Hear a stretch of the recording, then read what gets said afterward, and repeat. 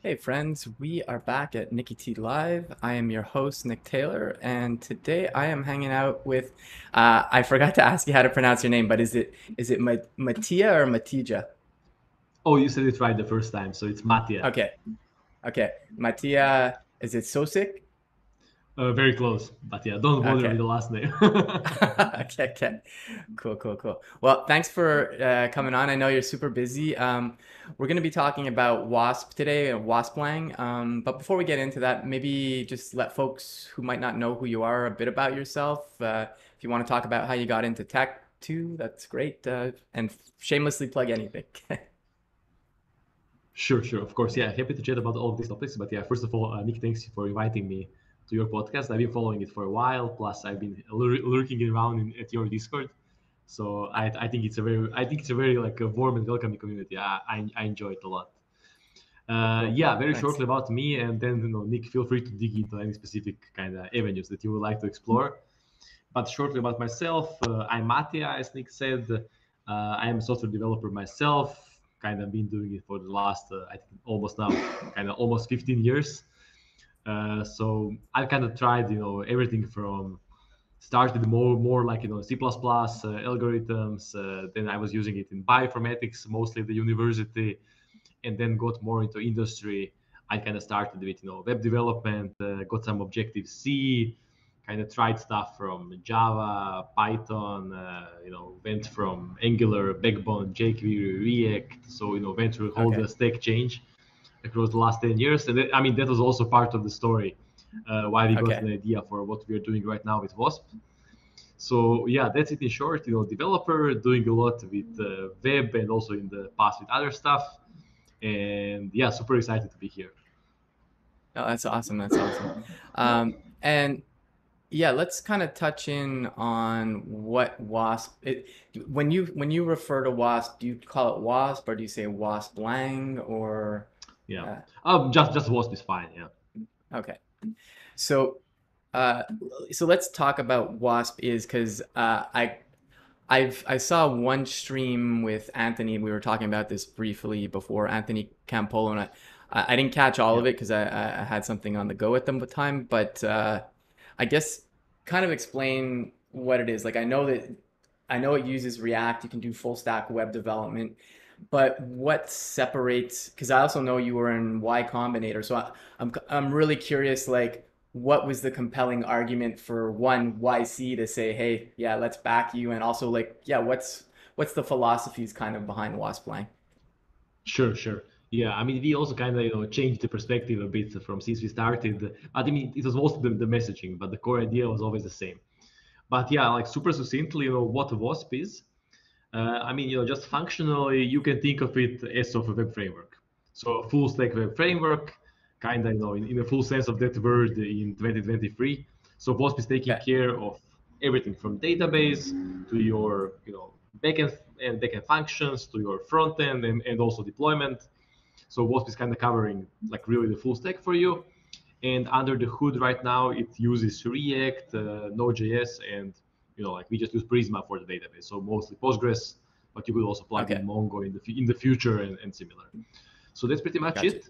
I would say kind of maybe the only kind of what makes it special, compared to some other stuff out there and similar, is the lang part, which is kind of both sometimes scary to people, but I will Okay, explain in a moment, why it isn't. So the main secret of Wasp is that it's not trying to replace your existing stack. So as I okay, mentioned, like you can imagine it as a glue between your React and Node code, really. And what Wasp does, it offers you a simple configuration language. So it's almost like a JSON, but just a okay, bit nicer, just a bit nicer to read. So very declarative, like very human readable. So Wasp offers a simple configuration language in which you can describe some high level features of which you can pretty much see in any web application, like authentications, okay, pages, routing, sending emails. I don't know, like running cron jobs, for example. So we make all of that super. Also, like API, basically blurring that API line between front end and server is also a big part of what Wasp does. Similar to okay, the type safe RPC and similar. So we also have our own version of that. So basically, the main thing of Wasp is to go for that isomorphic feeling, that you feel you're developing an application which kind of is like one united product. So that's Okay, the story, cool. and I would say kind of the main trick is in us having this configuration language, which basically helps us cut on a lot of boilerplate. So that was kind of our main issue with development before. It was a lot of duplication, especially between front end and back end. So one of Okay. our main missions is to cut down on the boilerplate. Okay, gotcha. So it's a DSL of like, uh, I guess, is that correct in saying? Oh, sorry, you can just repeat. It is what? Is it a DSL then, I guess? DSL, exactly. Yes, it's a DSL. And Okay. I mean, we always called it DSL before it used to be on our front page. But turned out all of us use DSLs every day from HTML, SQL, and similar. It's not actually that common term in kind of web development space. So we are mostly Okay. using now simple configuration language is kind of what we use these days. Okay. And I guess one question, I kind of work on infrastructure now. Like I'm not like at Netlify, I'm not really at the AWS level. I'm kind of at a higher level, but I am still kind of working on infrastructure to some degree. Is is the inspiration for the DSL kind of like a Terraform or something, where it's kind of infrastructure as code? Like I know you're not exactly necessarily saying like this is the web server No, and no, stuff, but is it it's a kind very of good inspired like comparison. that? Yeah, yeah, yeah. No, it's a very Okay. good comparison. We kind of see as our main role models is, let's say, Terraform on one side, which is pretty Okay. much DSL for infrastructure. Also abstracts different providers, so you can use AWS, Azure, or Google, Okay. which is also kind of, let's say, the goal for Wasp. Ideally you could use React, Vue, or Svelte on the front end, and still Wasp would take care of all the other stuff for you. So we are trying to Okay. be that way of agnostic long term. And on Yeah. the other hand, Ruby on Rails was also kind of a big inspiration for us on the web framework side, because it was Okay. opinionated, kind of provided best practices out of the box. It was kind of, this is the best way to do it, and don't just go with it. It's going to cover you for 99% of the cases. So Okay. kind of we very much, although it was kind of even before our age as developers, but we believe in that concept of kind of better is included experience, and Hmm. providing the figured out best practices to developers. Yeah. No, for sure.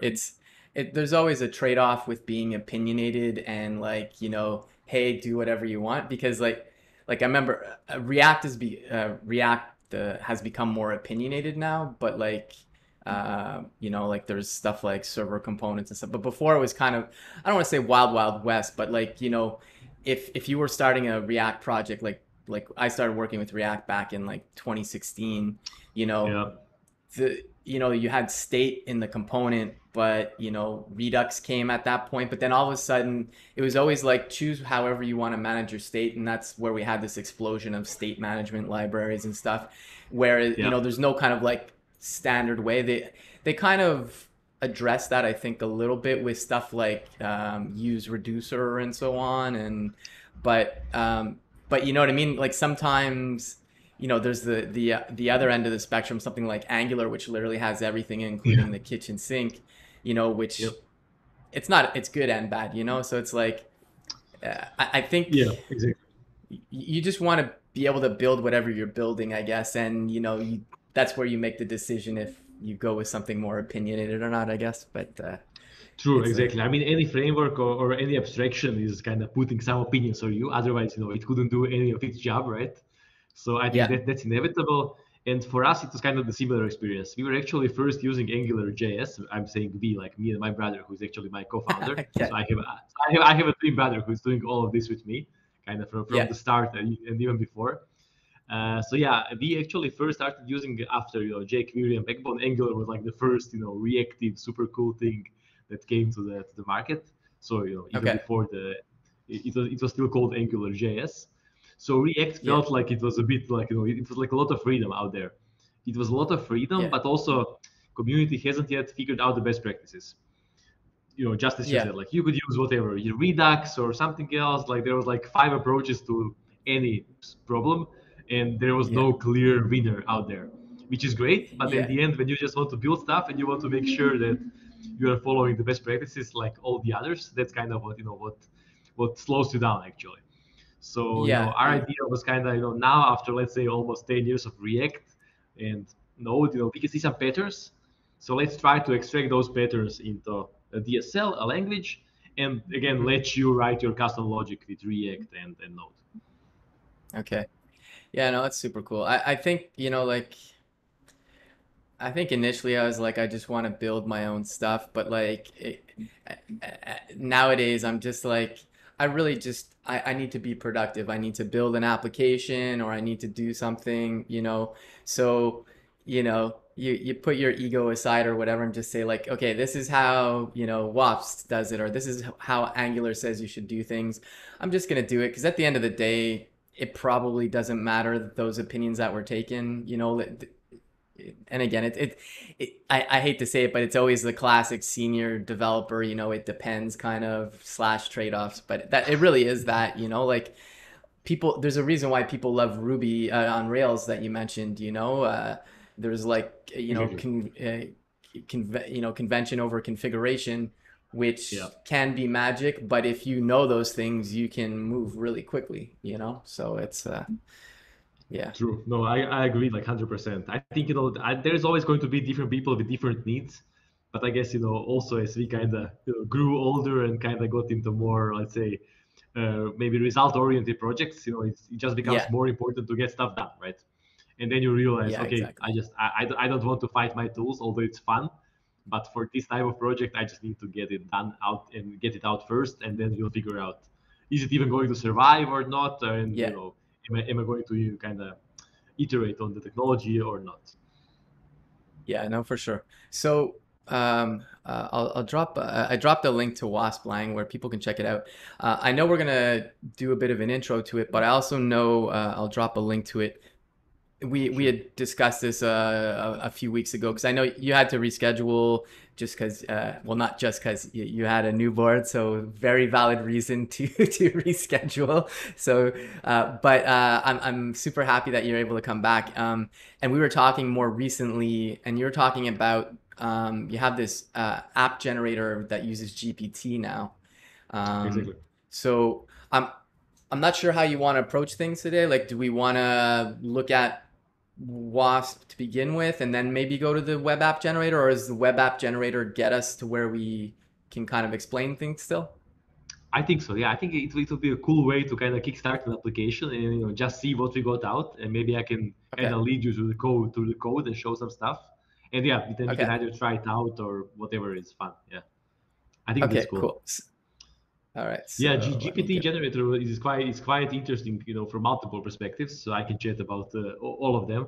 Yeah, I mean, Yeah. one is just that it works and it can give you an app which works or almost works Yeah. Yeah. quite quickly. But other is also, kind of, maybe we can talk also later about kind of the future of LLMs, how it's going to work with frameworks and languages. And there is like, like just was being so declarative and kind of so succinct, it fits very well into the, just LLM context and the way that LLM learns stuff. So that's one of Yeah. the things that is not maybe super visible yet here, but that's something that we are pretty excited in the future. And it's kind of, one of our main theses for Wasp. I'm gonna drop a link to Wasp on GitHub if folks want to check that out as well, and feel free to give Okay. it a star as well. So, okay, so I'm in the generator right now. I'll bump it up one more just for folks watching the Yeah, recording. looks good. Um, Yeah. so, am I using this form here to generate it, or what's the process here? Exactly. So you can fill out the form basically with just app name and description, and you have a couple Okay. of templates below if you just want to pre-fill it with something or see some examples. Okay. So Okay. yeah, you shouldn't go too crazy. Like it should be like something like we have blog, it Well, has users, it has comments.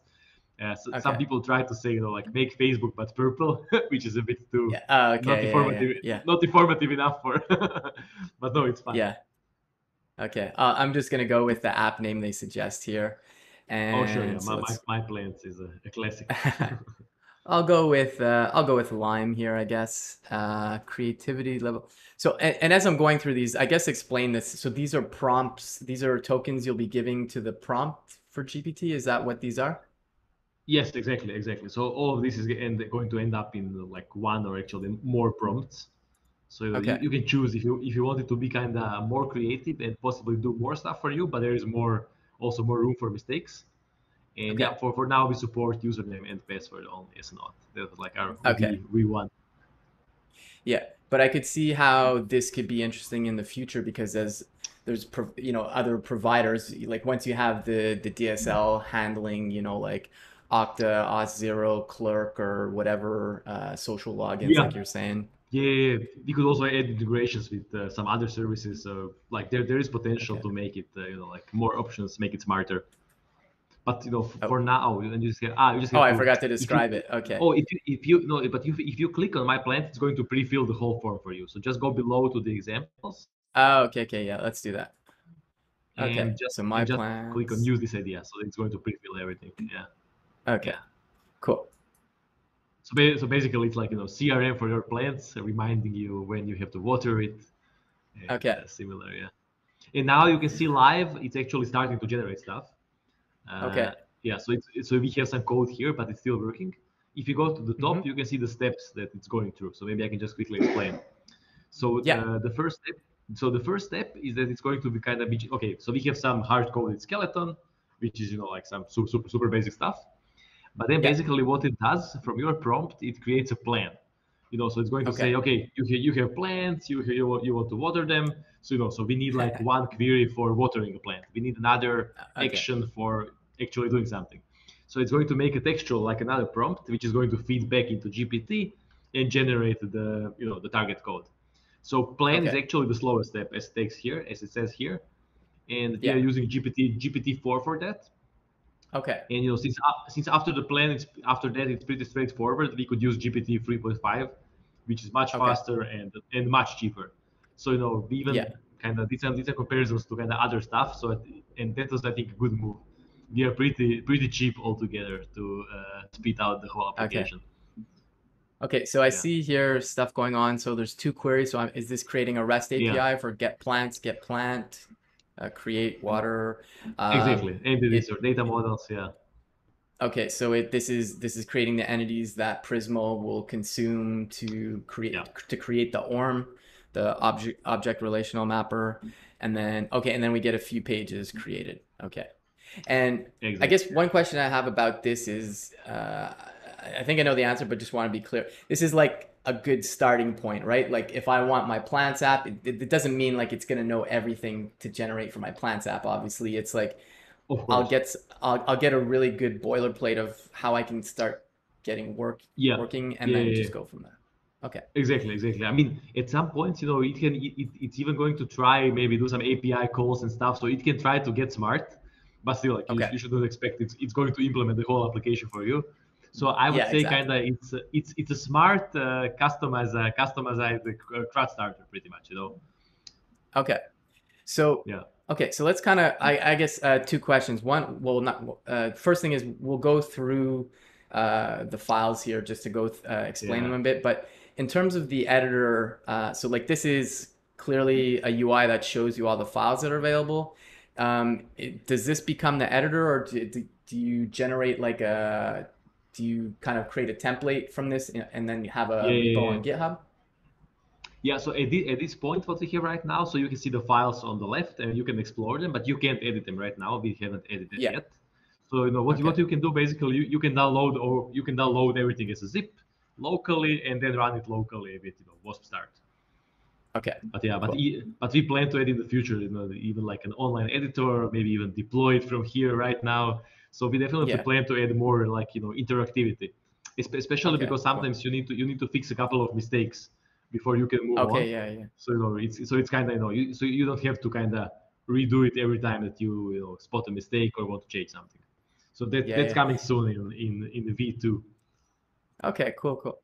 Okay, so let's look at the first thing here, which is the WASP file. So it's because this is, I mean, we can definitely talk about the other things, but the other things are just, Yeah, no, I mean, I think it's Wasp file is a good React. start. So It's actually that core, it's that heart of Wasp which I was mentioning, that yeah, configuration file which kind of specifies, let's say, your application in a high level. language. Okay. So I guess it's going to be pretty obvious to you.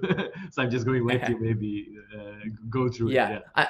Yeah, I guess I'll talk through it, and if there's stuff that doesn't seem clear, I'll bring it up. But um, Yeah. so, like you said, it's JSON-like, but or almost even almost more JavaScript-like than Yeah. JSON. But it regardless, it's pretty easy to read. So like uh, this is I won't necessarily go through everything here, but this is the version of Wasp we're using. This is going to be the title of the app, I guess. Yeah. On the client, we need a root component where the whole React application can mount. The DB section is to obviously have our database, and I guess under the database is the assumption it's an ORM, and for now, or maybe in future there's more, but for now it's just Prisma. And then Yeah. yeah, I haven't really used Prisma myself, to be honest. So is client preview features, is that something from Prisma, or is this something Wasp specific? Yeah, no, this is a specific flag from Prisma that we kind of enabled in here. I'm not Okay. 100% what it does. I know it was some like new option, but I think it's even now in the newest version, it's already by default on. Okay, cool. Okay, and Yeah. then we have our auth section, which is like, so we have the user entity, which is the user table that will be in our database, which the Yeah. ORM will hit Prisma.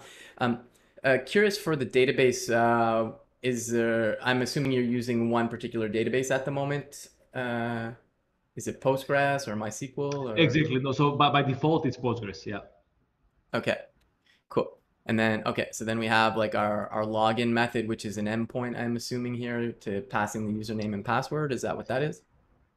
Yeah, I mean, pretty much when you specify a method here, Wasp is going to kind of prepare everything for you. So you will get the form Okay. generated that you can just, you will also be able to see it in the login JSX page. But yeah, Okay. Wasp takes care of everything. You just need to plug it in. Yeah. Okay. Cool. And then we have some methods here, like if the auth is failed or succeeded. Yeah. So we go back to the login, or we go back to the root of the app, I guess. And then Hmm. yeah, and so then here we have the routes, the pages and stuff. And this is a question. This is what I'm curious about with Wasp at the moment, and because I don't have a fully formed understanding yet. So like obviously like the files are over on the side here, and this isn't. This isn't Next.js. This is just like a Yeah, view create app so kind of thing. yeah, exactly. So it's not like folder-based structure. Actually, the only Okay. structure that we impose on you is that you have to have client, server, and shared folders. So this is how you Okay. separate, or your code. Basically, then you can have by type, you can have pages, or you can group it by feature like billing. So Okay. we don't have a folder-based structure, right? Like next, yeah. Okay, yeah, gotcha. Okay, so this is why we say route for the login route or in the page, just to be explicit what they are. And okay, and then Yeah, exactly. at So I mean, client, yeah. So I mean, this is kind of the interesting part. It looks like a JSON, but you can yeah, actually import your functions, your components from okay, JavaScript or yeah, TypeScript. So this is kind of this boundary because basically you have the glue, but at some point you can just go extend to your normal code. So this is the okay, magical gotcha. part of Wasp. Okay, so stuff like at client is an alias to the folder there. I don't know if that's Yeah, like so through so Webpack yeah, or exactly. So V. so at client, yeah, at client is a keyword that we make sure it's what happens actually under the hood. Okay, cool. And then we have some more routes and pages here. I won't go through all of them, but okay. And then we have the entity. So essentially, this is the database schema down here. Yeah, About what's required. And then we have, I guess, what we have here is our REST API. Um, and then there's a exactly. few I more mean, although routes and page. so I mean, it actually works as tRPC, as a type safe RPC. So you don't see Oh, the okay. actual API calls. Instead, so you just have that feeling like you define a function on the backend, and it's immediately type safe and available on the front end. Okay. It does the code gen for the types and everything. Yeah. Okay. Yeah. Cool. Okay, so we'll definitely pull down the project. So I guess now here I click run app locally, and that'll pull down the zip file. Is that what that is? Yes, you can do this.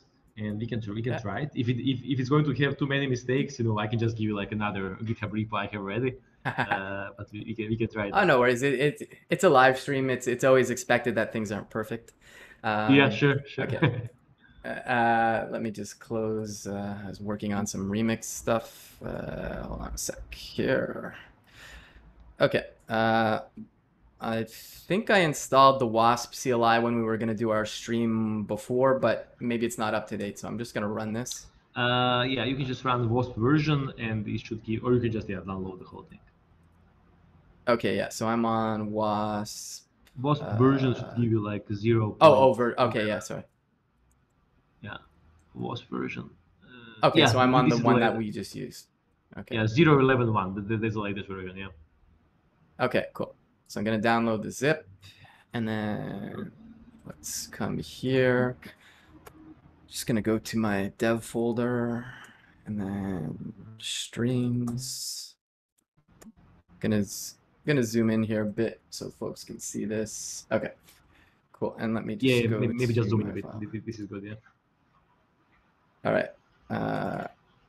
I'm just gonna do it through the UI, and then so my plants. Okay, so let's put that there, and let's put it under streams. Okay. So now I'm gonna do code. Where is it? My plants. Mm-hmm. Okay, so let's open up the project here. Okay. So again, we don't really, I don't think we really need to go through these things here because it's just, the assumption here is folks know what React is. If you aren't familiar with React, definitely check out the React docs. But this is essentially, it's an application, right? It's only, it's a spa, right? It's really meant for building applications. Yes, exactly. Okay. Yeah. Okay, cool. All right, and then we have our server part, like you said, and then the shared, this is, okay. The shared, I see have the TS config here so that it works for both the client and the server. Is the shared folder also used if people want to potentially add like universal code where it can be used the client and the server? Yeah, exactly. So that is the point of shared. So you can share some functions which are kind of agnostic. Yeah. Okay, perfect. Okay, and then we've got some environment variables and a few things here. So one thing that I find super interesting is there's no package JSON. Yes. So for now not, because we are handling all of this under the hood. And Okay. if you want to add dependencies, you are actually doing it in the Wasp file. So Oh, okay. yeah. So it's also kind of Okay. part of Wasp configuration. Yeah. Okay. So this is definitely not a big deal at all, but I'm curious, is there a Wasp extension? Yes, exactly. If you install Wasp extension, you will get like full LSP with auto completion and everything. Perfect. Yeah. I'm gonna go ahead and install that, and I'm also going to where is it? I'm just gonna drop a link to this for folks in the chat if they're interested. This is important. Yeah. Yeah. No, it's almost, obviously it's not a deal breaker, but it's something that people always expect to have, Yeah, of course. So it's nice that you thought about that ahead of time. Yeah, no, it's I think kind of Prisma made it mainstream. If you have your own language, you have to have, of course, support for VS Code. So that's totally expected. Yeah, exactly. Okay, so I've unzipped everything. We're in a good state. So I'm assuming I'm going to use the Wasp CLI now to either install the dependencies or run it for the first time, or what's the process? So first you should just do migration. So it's like a Wasp DB, but you can actually see on go back to instructions. Oh, okay, yeah. Yeah, so you can just see run the app locally. If you press on the button, the orange button. Oh yeah, sorry, it disappeared. And now you have to run Wasp DB migrate dev. Okay. Just to apply the Prisma migrations to your database. And you'll see also there might be like a couple of errors that we might need to fix. So we also see that. Okay. That's all good. And the GPT generator is something fairly new, so like you said, there might be some issues with it, but it's definitely an interesting way to get started. Yeah, no, it is just due to nature of GPT, which is not deterministic. Yeah, yeah, no, exactly. However many times you explain it how to do something, it's sometimes going to mess it up. It's usually Yeah. something simple, like like it imports something as a kind of absolute thing instead of being like specific thing. So it's usually like some small things. Okay. Let's I see if did this works. see, I don't know if it's an error. Oh yeah. Oh, it says Maybe devdb does let's not see. exist. Okay, I guess maybe you have to run. So with Martin, does it expect SQLite here or not? It's using SQLite. It's using SQLite, so you shouldn't need to run Okay. anything, right? No. Okay. Okay. Well, it did continue. So it said database successfully set up. So maybe that's Okay. more of a warning. Maybe it actually created it then. Okay, okay. I think it's just going to create a new database. Okay. I mean, new SQLite Yeah. file. Yeah. Okay, cool. And then from here, Yeah, the you can name just for the call it. migration. Yeah, just init or something. It's standard Yeah. protocol stuff. Okay. Okay. And that's really just to confirm things like as you go to see what the migrations were so that it's you have more context to what it was for. Okay. Yeah. Okay, so I see we have a Okay, migrations nice. file that Once it's happened. done, uh, yes. So migrations, you get it committed, of course, as in any Prisma project. Okay. And Yeah, now it's I'll just just you just have to run Wasp start now. Yeah. okay. I'm Nice. just gonna say initialize. There's it. Nice. I like your Oh, whatever. shortcuts. Yeah, yeah. Initialize repo. Initial commit. That's what I meant to say. Okay, cool. Okay, cool. All right. So now we go wasp and then Start. what was the? Oh yeah, That's start. it. Yeah, that makes sense. Yeah, that's pretty much the main command you're going to need. Okay. Yeah. So Oh I'm wow! just It, gonna it come seems back that to it's working. yeah, Nice. it did load. I'll zoom this in.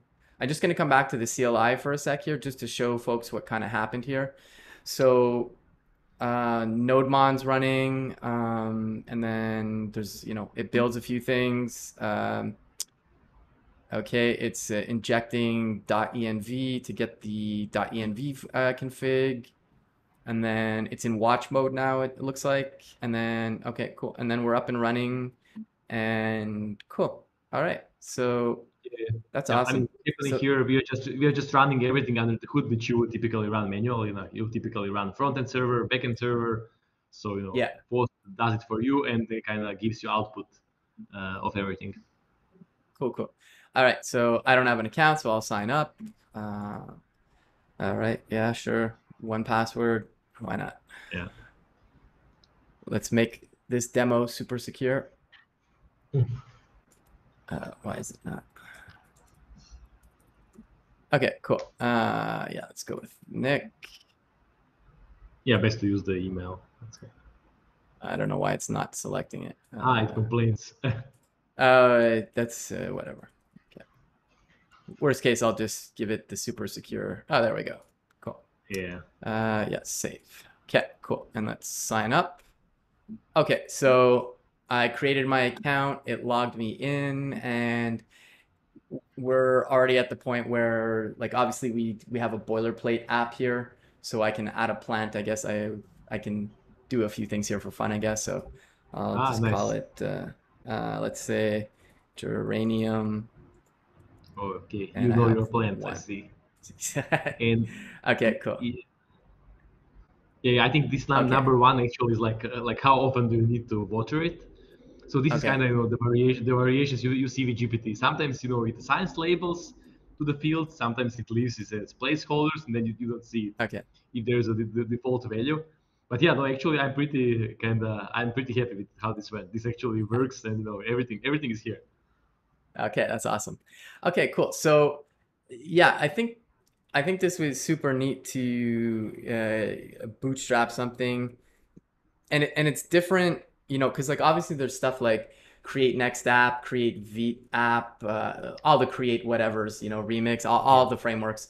I think what's different here is, and correct me if I'm wrong, but one, it is for building applications, so it is a SPA, but you can by prompting like I would like a plants page, I would like this other page and this other page. It's very different from when you have a boilerplate from like all the well-known Yeah. frameworks, because they always give you the same thing. Like they do have Yeah. templates, like for example Remix, you can pick a stack, so you can say like I want to use Prisma in this, but it's still just it is a starting point like this. But I think with this kind of Yeah. approach with the GPT, you can add more functionality without having to do it yourself at the beginning. That's Yeah. what I think seems different here. Yeah, definitely. I would say kind of it's next level of customization for your CRUD starter. That's how kind of how we are seeing it. Yeah. But yeah, no, it's an interesting topic. I think in one way I would expect that in the future all frameworks are going to have something similar. So Okay. Yeah. it's Yeah. kind of logical if we can use GPT to customize further our starting experience. Why shouldn't we do it? Yeah. Yeah. No, for sure. And here we can see like all the operations that happen. So we got the plants, Yeah, authorization and all that stuff, watering the plant. So yeah, so that's neat. One thing I noticed, this is just more of a side note, but you're using NodeMon right now in Node 20, which is still fairly new. They have a watch mode now. So like maybe in a future version, once Node is 20 is LTS, you could probably, if you wanted to, you could make a requirement that it's Node 20, and then you no longer have that NodeMon dependency. Um, but yeah, that's like yeah, exactly. just a For anecdote. now, we are sticking with LTS, but that will be super cool. Yeah, I mean, Yeah, yeah, kind of in a big vision for Wasp, it wouldn't even just have to be bound to Node. It can be Dino, it can be Ban. So that's kind of the beauty of Wasp configuration stays independent of your underlying stack, ideally. yeah, yeah. No, totally. Um, okay, so this got us up running really quickly. I did have some questions, like what's the dot wasp root? Is this Wasp root, I is think this is just for our CLI. When it sees there is Wasp root file, it knows basically this is a Wasp project. Otherwise, if you run Wasp outside of the Wasp project, it's going to say, hey, this is not a valid Wasp project. okay, cool. I think it's not getting even committed. I think it's just like hidden. It's getting it ignored. Okay, gotcha. I Yeah, was thinking we could just yeah. to yeah, sorry, go ahead. No, sorry. I think this was it. I think what's interesting is maybe .wasp file. Since you are showing Okay. the hidden folders. So .wasp Oh, folder okay, is yeah. basically .wasp. You can explore it a bit. It is what gets generated under the hood. So that's kind Okay. of what developers usually like to check to see what's happening. Okay. There's definitely some things I want to try that we can do, like we can install a dependency and maybe modify the schema and potentially run another migration. Yeah. But I am curious about the DSL. Like I guess yeah, I've never written a DSL or a language, so I'm curious. Like if we come back to the WASP file, where is the WASP It's file? here main.wasp. Yeah. Oh yeah, sorry. Below. Okay, Yeah. so let me just close all these here for a sec. So I guess how did you approach like the design of the DSL? Like, like I mean, in hindsight, it's easy to understand now. Like, oh yeah, well, app, so that's like the root and stuff. But like, I imagine you went through several iterations of this. Yeah, for sure, for sure. Yeah, no, it's a very interesting question because yeah, it does look straightforward now, but the whole process wasn't straightforward. Yeah, I think I know our initial idea was kind of we were fed up with all the different frameworks which kept exchanging. As I mentioned, like we started with jQuery, and then Martin was using Backbone, and Angular was kind of the first Okay. kind of bigger thing we used, and we kind of just got used to Angular, and then a Yeah. new client or a startup we were working kind of for, they decided to go with Okay. React. It was super new, Okay. but they heard it was sexy and developers like it. It's going to make hiring easier. Although they literally had 3 months to build MVP, and we said like, look, Okay. we know Angular, and like maybe it should be better for us to build it in Angular. We are going to be faster, and you will get your MVP on time and with less hassle. But they were no, like we want to bet everything on React. Okay. And then Okay. we said, okay, we are doing React, and we literally have to drop everything aside just to learn everything in React, how to do state Okay. management, how to use everything which is being used. So it felt like we are reinventing a wheel a lot. because a lot of Hmm. things were similar, but on the other hand, we had to rediscover all the stuff that we were doing with Angular before. Okay. And kind of with that, we felt that we just had to relearn the whole new stack just to build the same thing all over again. And the prompt for Wasp was like, why shouldn't there be something like Terraform? Why shouldn't there be something when you just describe what you want, and it's always Yeah. going to be the same? Like, no matter is it React now or Angular in the past or something third in the future. Like, it shouldn't be so tightly connected to your basically stack, your technology, the language or the framework you're using. So that was Okay. the initial prompt for Wasp, and initially we even kind of wanted, to put much more stuff in Wasp. We said like, yeah, like we'll get form generation in Wasp. You won't even have to write anything. Everything is going to be just Wasp. But Okay. quickly, Martin kind of made sure that it wasn't viable. I was a bit more of a dreamer back then. I Okay. mean, it's a cool idea, but just trying to build something which doesn't interact in a nice way with existing stack, it would just be kind of too hard. Like you have Yeah. npm, you have all the npm packages, and basically you want to use everything before you build. So in the end, that was the guiding mechanism before DSL. We just said let's Okay. start with super obvious stuff, which was it's like app definition, pages and routing were like the first thing. So we just started from there, and then we slowly Okay. kind of added more and more features into the actual DSL. I mean, and that's also Okay. still the principle that we are following right now. Yeah. And like obviously with something like the GPT generator, you don't have to craft this by hand. It obviously generated all this. Um, yeah, I guess I have other couple questions too. So like, I mean, we're doing local development now, and I could share it through like a like ngrok or like Netlify has a tunnel and stuff. But like, once I'm ready, like once I feel like okay, my plants is ready for Y Combinator, let's go deploy this.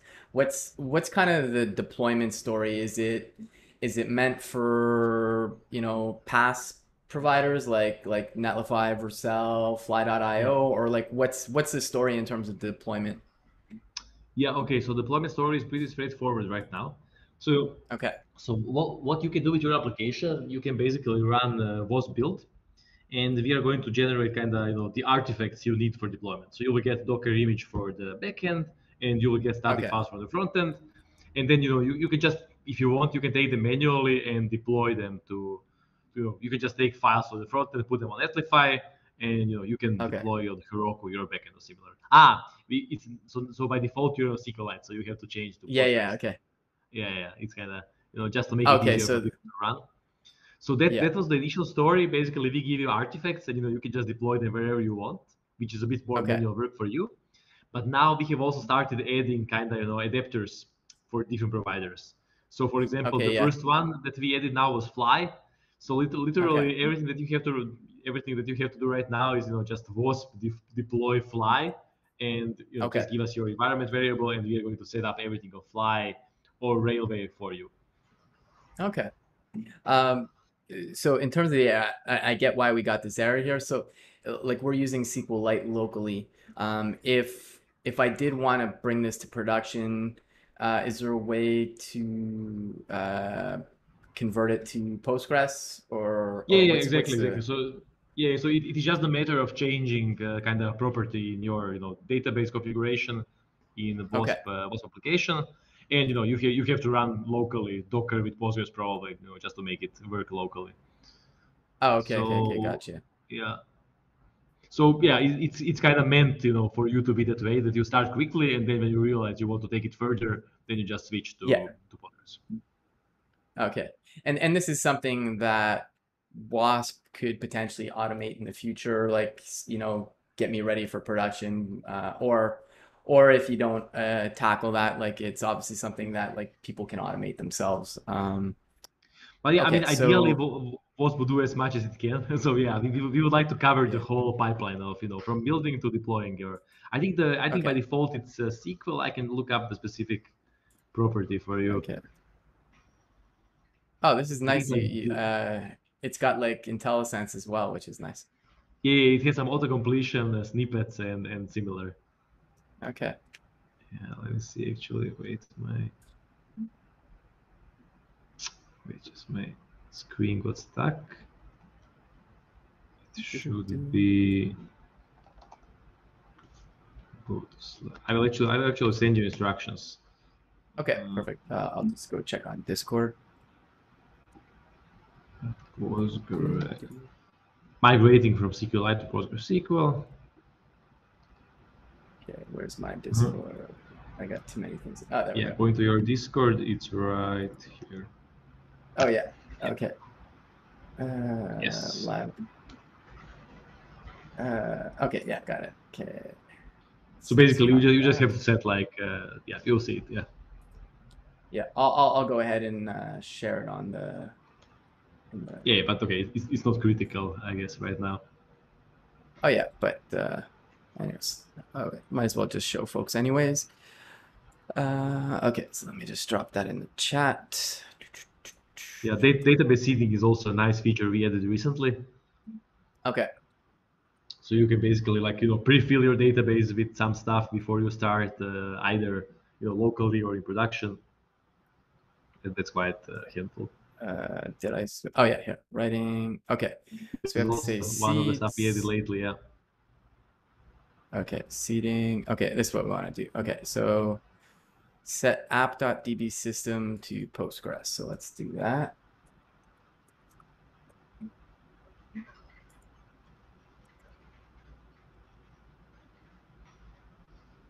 Oh, nice. It's yes, I think it should be without. I think it should maybe be without apostrophes. I think I'm not 100%. Oh, okay.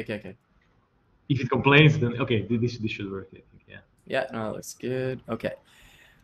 Delete old migrations since they're SQLite migrations. Okay. And I'll delete the migration lock too, I guess. Okay, cool. And Wasp start DB. Okay.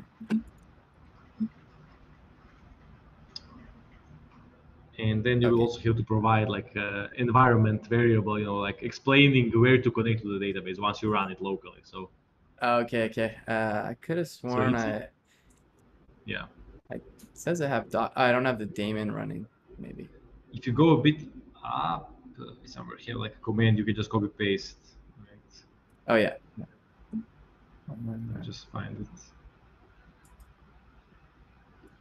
I think I had Docker on my machine, and then somebody posted about a Docker alternative, and it aliases it, so it could be that. So like worst case, I'll just reinstall Docker. But Yeah. Okay, let's do that. Okay, it shouldn't take too long. I have a pretty fast internet connection. Docker for Mac. Okay, so and while I'm doing this, so if you do opt to not use SQLite at this point, at that point you're running basically in Docker when you're doing local development. Is that correct? Yes, exactly. Yeah. Okay. Cool. So let's just run this. Drop the big whale in the thing. Okay. I'm just trying to find.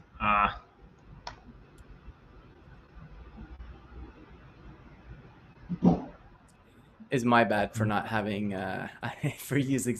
I haven't used Docker lately, so I switched to that other thing just because they said it was more performant. But I honestly haven't used it. No, I always kind of forget all these commands. Yeah. Wait, I'm just trying to find something here, but I will drop this though if folks are interested in Docker. Cool. All right, so that's installed. So let me just start Docker. Did that start? Oh yeah, there we go. Open. Give it a second. No worries. Okay, yes, I need to log in. Thank you, 1Password. Okay, so I'm logged in. What's your okay, I gotta do all this. Great. Yeah. Full stack, sure. Sounds good. Skip. Now you have to fill in the survey. Yeah. Customer discovery. Yeah. Okay, so that's there. Docker for desktop should install the CLI, or is that a separate thing? Let's see. Let's see here. Okay, and yeah, Docker. now you should run your. I have a command right here in the docs. I just my Okay, let me see. my browser got stuck a bit, so I can't really. Okay, wait. No worries, no worries. Where was it? If you search for Language. Docker in Let me open it up. documentation, it should show you the command you can just run to run your locally, or so just search Docker. Okay, yeah, perfect. And no, this is customizing Docker file. You just search for Docker to find kind of the command for running database locally. Okay, build a Docker Here. image.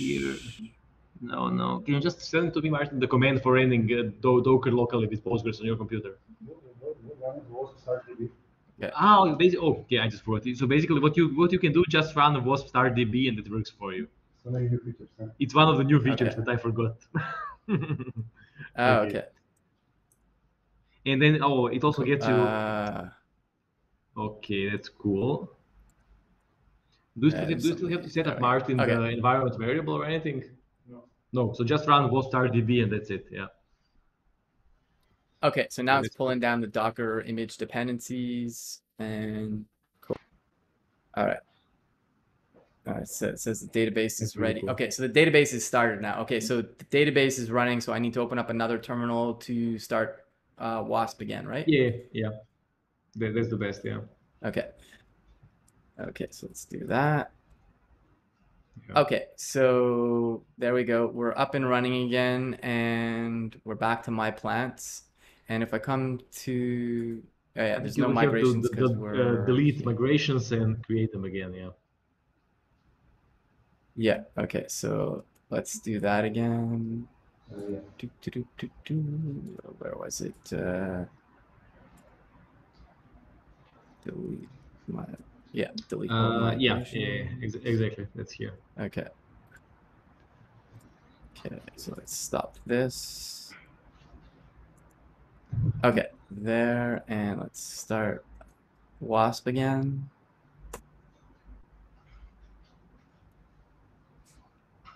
Okay, so it ran, but it's Oh, I wonder if that's because I'm. Okay. Okay. That seems okay. Okay, so I won't be able to log in because we created a new database. I think you have to create a new one. Yeah. So let's go for sign up. Let's do that. Oh yes, yeah. I'm just gonna type again. Okay. I don't know why 1Password isn't just letting me do it, but anyways. Update. Sure. Cool. Okay, so we got an error. This could be related to. Do we have to change anything in terms of the database schema? I think not. It should be completely the same. Table public user does not exist in the current database. So I mean, so sorry, but you just have to run the wasp-db migrate-dev again. So it has to apply migrations again, you know. Oh, okay. So let me go back to my so just run wasp-db migrate-dev to apply the migrations, and then that's going to work. And you have deleted all migrations, right? Yeah. Oh, I've got to start the database. Sorry. Yeah. I have to have the database running, obviously, because before it was SQLite. Okay, so that's running. Let's run the migration over here just so folks can see. Yeah. Okay, cool. So ran the migrations. We'll say init. Okay, so the database is successfully migrated. I'll just exit that. We have the DB running now. And I'll just come back to Wasp start, right? Yeah, that's right. Okay, cool. All right, so everything looks good there. So I'll come back to the page now. Let's go to login and I'll sign up again. And I will not argue with 1Password this time. I'm just gonna type it in. All right, cool. Update and sign up. Okay, perfect. So that was pretty quick, I think, honestly. For folks who might have just joined, I didn't have Docker installed for desktop, so I installed that, and then I missed one of the steps, but it was pretty quick to migrate the database. Okay, so we're essentially back to the same thing. So we'll say like sunflower.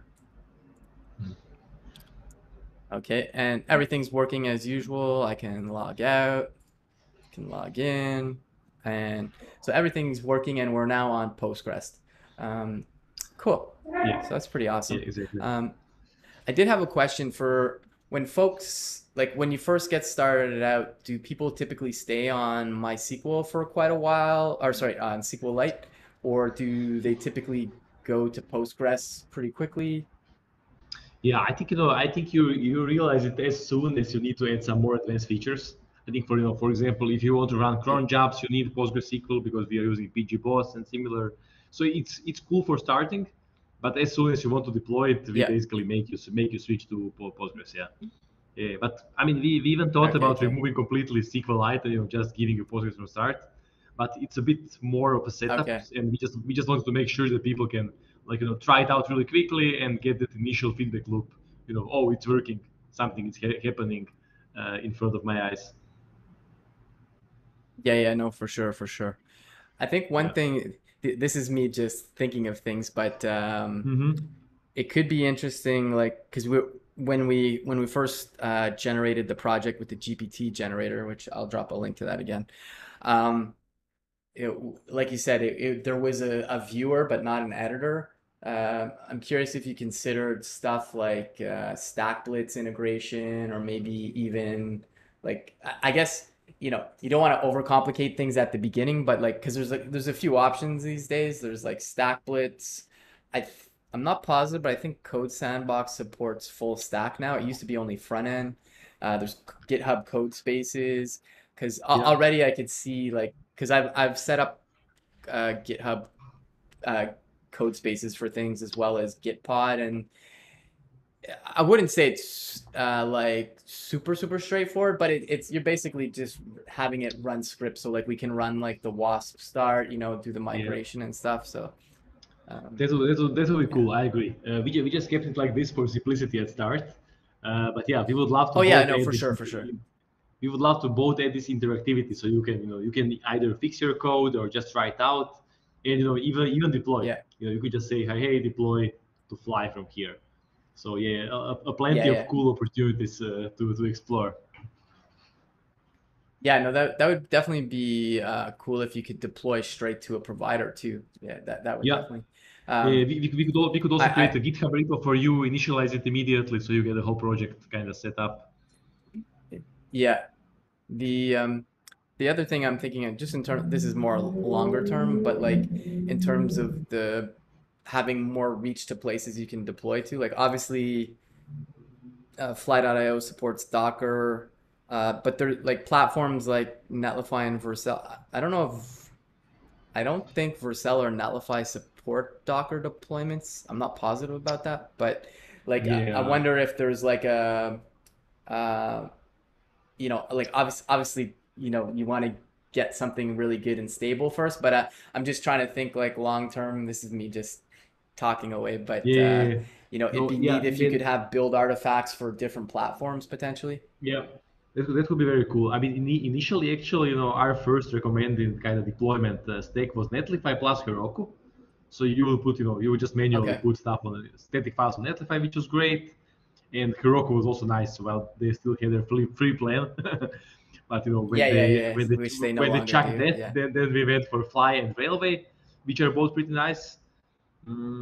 And yeah, Vercel, I'm not sure what it could do. I guess it could be okay for the front end, I guess. Yeah, I don't think either of them. I don't think Netlify or Vercel support Docker deployments.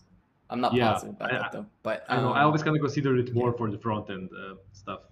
yeah, yeah, yeah. And there's other interesting stuff I'm thinking about because I had a stream with Glauber Costa, who's he's one of the co-founders at a database company called Terso, and it's Uh-huh. not SQLite. It's a fork of SQLite, but you run SQLite locally, and then when you deploy, it's a SQLite on the edge, which is pretty That's interesting. interesting. And Yeah. but uh, but yeah, and there's like again getting back to like obviously you're building it out. You want to get something that's super stable. So like obviously adding all these new things is not really a priority at the Yeah, moment. sure. But I could see in the future, like, I don't know, like people even, creating their own templates that people could actually consume, or almost Yeah, like a that could be marketplace really to some cool. degree. Yeah, I don't that know. could be really cool. We even had people, actually build out like some deployment targets. Like, so, like one of the contributors was helping us build out railway deployment. So that was really cool to see. So yeah, ideally we would have a place for you to kind of easily add your adapters, either for deployment or Yeah. for auth or like sending emails. We would love all of that to kind of be Yeah. as transparent and adaptable as possible.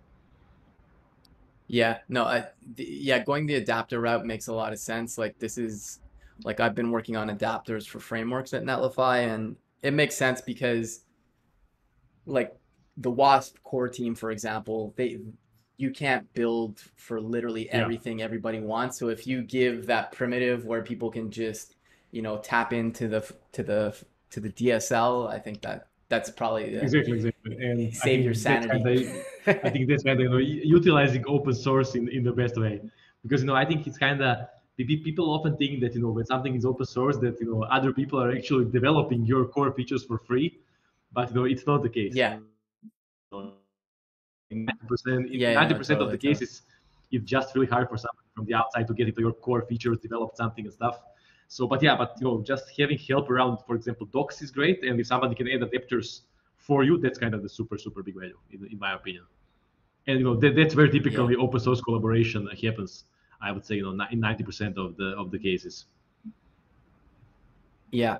And in terms of the Wasp itself right now, like you have, so there's a company around, is it safe to say the companies around the DSL, like Wasp-lang itself, that's really the core of it. I know you and your brother have obviously worked on it quite a bit.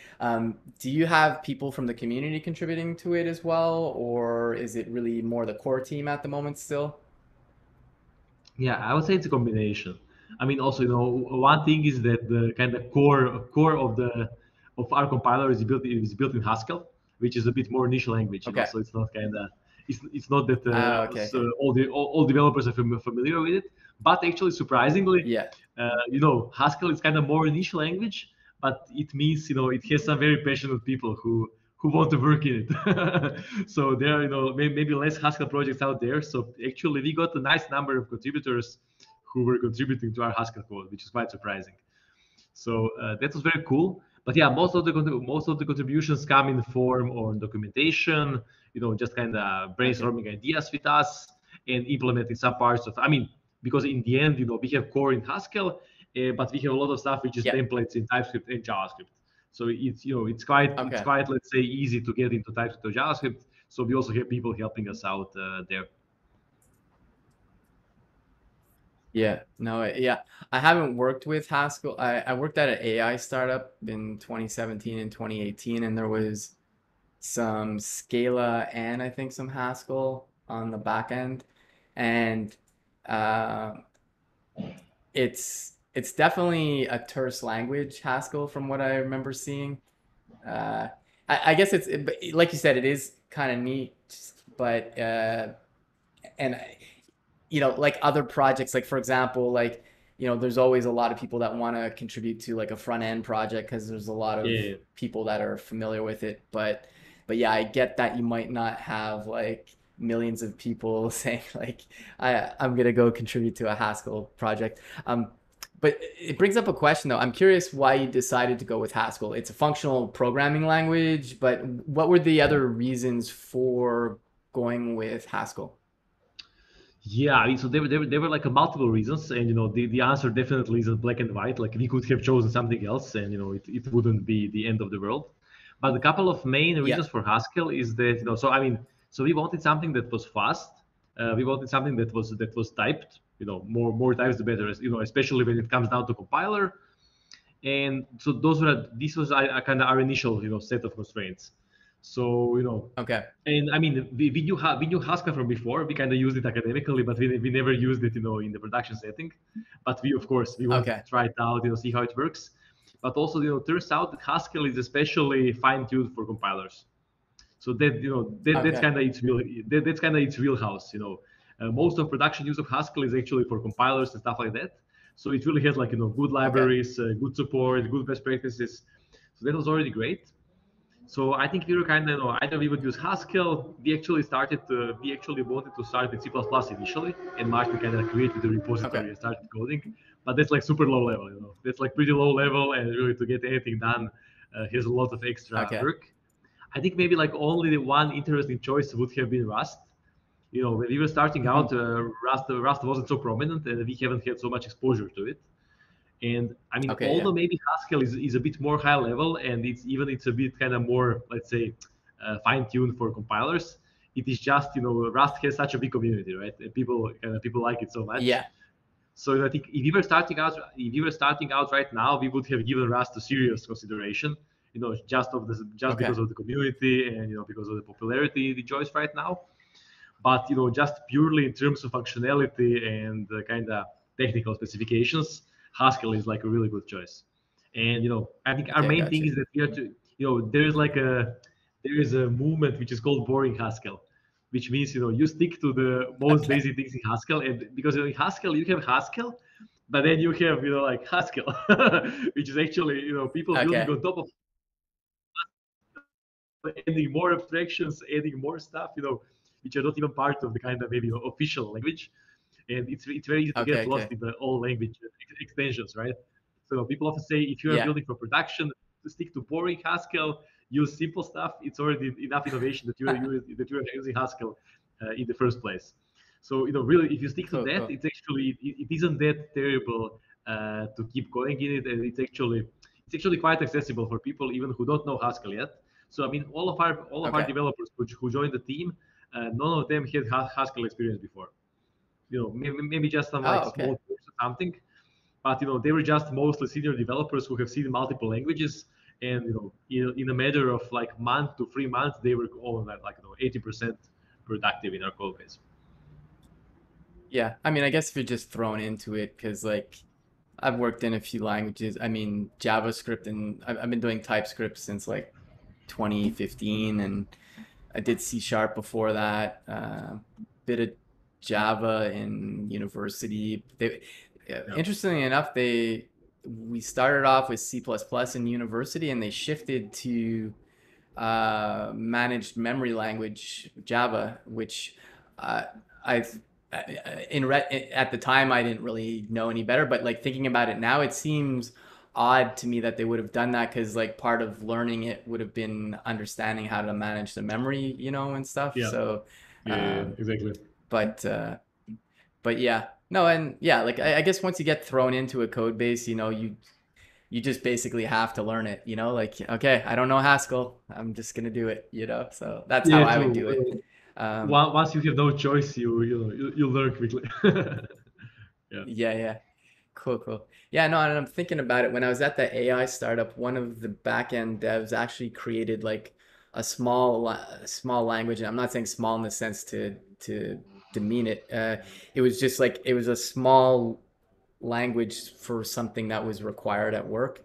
And I believe I can't remember if he did it in Haskell or Scala, because they were using both on the back end. But that's interesting Yeah. that uh, Haskell is really optimized for compilers. Is that just because it's like it's not like a low level language like C, is it? Or No, it isn't. It's actually much higher level. It's even higher level yeah. languages that kind of Java, or I mean you could even say JavaScript, because Okay. I think one reason is just that it has so developed types, because types are kind of important. Okay. When you are kind of stretching and showing around all these like tree structures and data stuff. So that's very helpful. And it is just that community kind of fine-tuned it themselves. So there is like a lot of good libraries like parsers, like generators. There's basically a Okay. whole like a whole tool chain you can already use for the majority of stuff you might need for a compiler. Okay, gotcha. Kind of like how Python is for data science. Okay. Exactly. Or like I know like Go Yeah. is great for something, Elixir is great for concurrency. Like everybody has their own Cool. kind of niche. Awesome. Cool, cool. Yeah, so I've dropped links to the GPT generator again in Wasp-lang. Curious, kind of like I don't know if you're able to share, but like in the next year or so, like what are the plans for Wasp-lang? Is continue with the adapters like you were mentioning, or what's your if you can share them, like what's kind of like on the roadmap for Sure. the next 12 months? Yeah, of course, of course. We don't have like a high-level roadmap on our page, so I will just drop it here for you. If I go to Yeah, I'll go grab Wasp-lang.dev that and drop that in the chat. / roadmap. Just copy it. I will just put it here in Discord. But yeah, no, I would say moving forward, we have two main directions. One Okay. is kind of horizontal, as you said, building out more adapters, which is always helpful. Okay. So I would say we kind of want to circle out, the React Node story for now. Just kind of add more support for, I don't know, for auth, like more email providers, stuff like that. And then on the other Yeah. hand, like we also want to put, let's say, like there's a lot of cool stuff that we could do to make your life easier. Especially because Wasp is aware of your data schema, and basically from knowing all preferences, like we can generate the full component for your authentication. You just plug it in and it works. We could do the same for forms, like let's say for all that typical CRUD business logic that you still now have to write yourself. We could actually pre-generate a lot of stuff for you. So I would say kind of we call that like top level data schema. The more we know about your schema, the more we know about your authorization, authentication, we can actually like make a lot of stuff upfront for you. Like we can support roles, we can support like different guest admin and all that stuff. So I would say one direction is kind of like, having more understanding of your domain in terms of user and data structures, and yeah, another is just kind of having more adapters. Yeah. Okay. Cool. Oh, that's awesome. Yeah, no, I'm really excited about the project. It's still pretty new to me, but clearly there's interest in it. Otherwise, Y Combinator wouldn't have accepted your application. So, Yeah, but yeah, thank you. no, No, that's I think super awesome. yeah. And I was gonna say like, so the team, we'll kind of wrap up here, but like the team right now, it's you and your brother, and imagine it's a small team still. Yeah, so right now it's 6 of us. So we have five people working Okay. full time on it. Plus we have one summer intern who's helping us with a lot of compiler stuff. Oh, okay, So yeah, cool. quite a small versatile team, but we are pretty happy with the team. Kind of moving fast. Everybody's doing everything. So we are now at a pretty exciting stage. Yeah, no, that's awesome. Well, yeah, I just want to say congrats again on the YC, and like I'm excited to see where things go with Wasp. And yeah, I don't know if there's anything else you wanted to mention before we go, but like I said, I dropped the sorry, my eyeball is something's in it. Um, No worries. yeah, I dropped the link to Wasp-lang as well as the GPT generator if folks want to check that out. Um, if you're tuning in late, I see a few people joining now. Um, at the start of the stream, we used the GPT generator to create a plants app, and we got up and running pretty quick.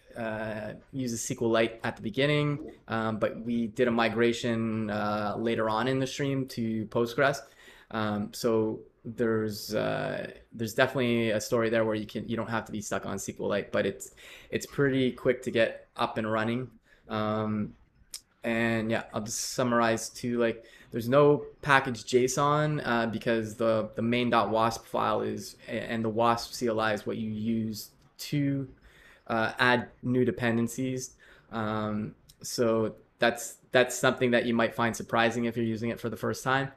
Yeah, and aside from that, yeah, I just want to thank you again. I know one, you've got your newborn, you've got your business, you're super busy. So I really do appreciate you taking the time to stop by and hang out with me today. Awesome. No, it was I'm just gonna very nice mention. catching up. Yeah, sorry, go on. Sorry. No. Go ahead. I was going to talk about next week's schedule, but go ahead. Sorry, I cut you off. No, I just want to say also thank you very much for inviting me and having me over. I was looking forward to it for a while. And yeah, we had to reschedule, as you said, because of my newborn was born. But yeah, I'm really Very happy good we got reason. to do this. And yeah, I'm looking also. I hope that we can also catch up sometimes again in the future, maybe even in person. And yeah, just super nice to be part of this community. Yeah, cool. Thanks for the kind words. Yeah, so just wanted to mention to folks, next week I'm going to be hanging out with Daniel Rove from the Nuxt.js core team. We're going to learn about Nuxt. I haven't used Nuxt myself. I've done very little Vue as well. So we're going to talk about that, and we're probably going to build out something silly, I imagine. I'll drop a link to that if folks want to check it out. And yeah, thanks again, Matija. And I'll see you all next week, folks. And Matija, if you just don't mind staying on for just a second. Awesome. Later, everybody. Thanks. Bye bye.